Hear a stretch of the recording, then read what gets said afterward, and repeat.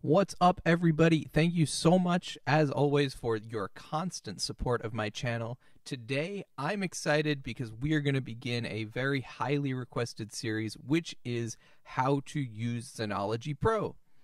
So you can see Zenology Pro hopefully up here on my screen, and you can see my face, so I'm pretty pumped. I got this nice little setup. So in this video, we are going to talk about what Zenology Pro is, why you might want it, and why you might find use in this series even if you never decide to purchase or use Zenology Pro. So I'm so excited about this new series that I made a new little video intro for it, which is this.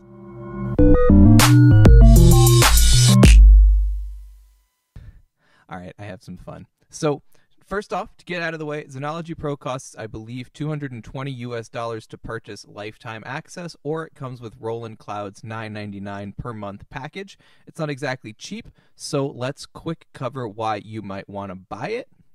So first off, the first reason you might want to buy it is that it is the Roland sound. It gives you access to the history of Roland's stuff, at least everything that they thought was worthwhile putting into their flagship VST. It is their flagship VST, so just about anything you might want Roland-y will come out of it if you give it a little bit of effort. Now, that was not a reason that I bought it. What I think is a far more important reason that you might want it is my reason number 2 to buy it, which is character. Personally, coming from a guitar background and doing a lot of synth stuff, people use the word character a lot to mean different things, and to me, it means when I stop thinking about what guitar it is, what pedals it has, what oscillator it has, what people are doing, and it starts to sound just like one single voice, one character, one person talking or singing to me. That's what I think of when I think of character. I'm not thinking about what is it, but I'm like, that is a voice that is singing to me. And to me, Zenology Pro just oozing with this. In the guitar world, you talk about like fingers and pedals and amps and whatever. In the synth world, we talk about oscillators and filters and effects and modulations to get this character out of stuff. And I think personally, with Zenology Pro's unique PCM style oscillators and the MFX section that we'll talk about, just oodles of character here. I think that's a good reason that you might want to at least take an interest in Zenology Pro.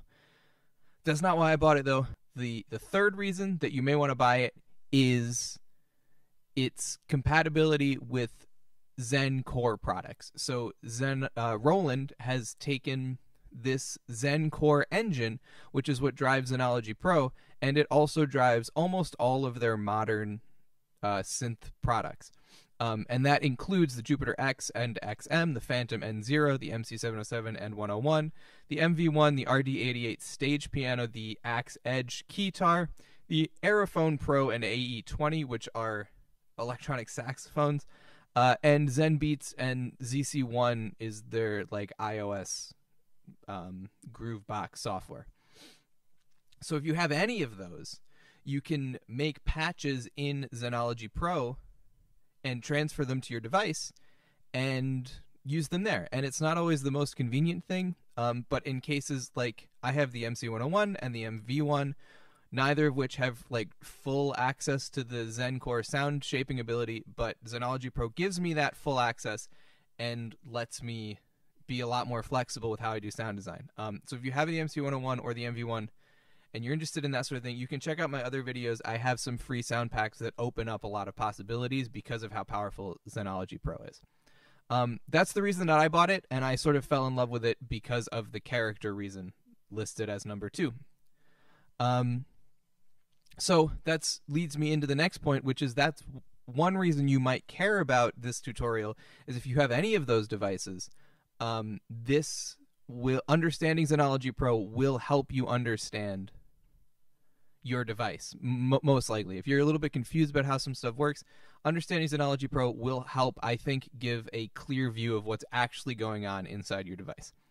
So that, I think, can open up some doors to creativity and be helpful with all sorts of things that you might want to do. So I would suggest maybe giving it a try.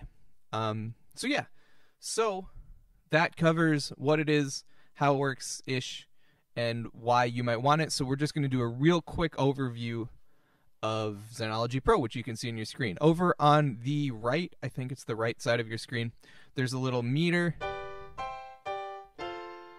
that you can hopefully see the audio moving through when I play.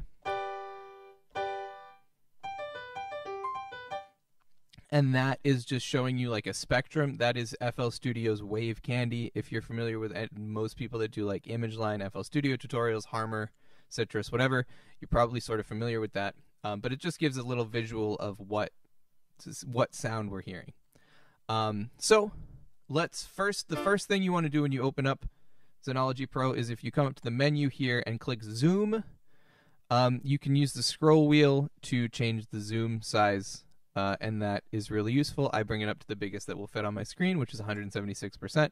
Then you just click again, and now you're at your preferred zoom, which is pretty cool. Oh, I should say, it might actually look like this when you start, and if you click this edit button, it brings up the rest of it. So, real quick, there's two buttons here, Visual Edit and Pro Edit. We're going to talk about both screens, but for now we're going to stay on Visual Edit. So you have right here on the left, you have your oscillator section. Right now it's a piano, but it can also be a saw wave, weird stuff, a super saw, noise. We're going to talk about all these in the future, but for the moment we're just going to cover this as the oscillator section. Up here at the top you have the structure section, and we actually use this mostly to navigate around. You can navigate between the different partials that make up the sound. There's 4 of them, but we'll talk about that in the future. You can change how the partials interact with each other, and you can also click on these individual buttons so you can look at all the pitch of all 4 partials at the same time, the oscillator section of all 4 partials at the same time, etc. There's also a secret menu here if you click on range control, and this gives you a lot of control over velocity splits or keyboard splits or other matrix type of things. Next up, we've got the LFO section here. You got 2 different LFOs. There's a lot of different stuff you can do with the different LFOs. Down here, we've got the pitch section. So this is we can control the pitch here of the individual partials, but this also is like a complicated envelope, which we'll talk about in a future video. Then we've got here we've got the filter. You can change the filter type here, and they all do different sorts of things. And then if you click over here, you have the filter envelope, which you can control again this way. Very nice. And then over here, finally, you have the amp envelope, which is the same as the other envelopes here. It's like a 6-stage envelope. We'll talk about that. And you also have an EQ for the partial, which is pretty nice. The only other thing is then if you click this button here, it brings up a keyboard on screen, which is kind of nice. And if you click this button here, it brings up the MFX section, which we will talk about again in the future, but has all sorts of different things that you can do with that, and also brings up this mod matrix here.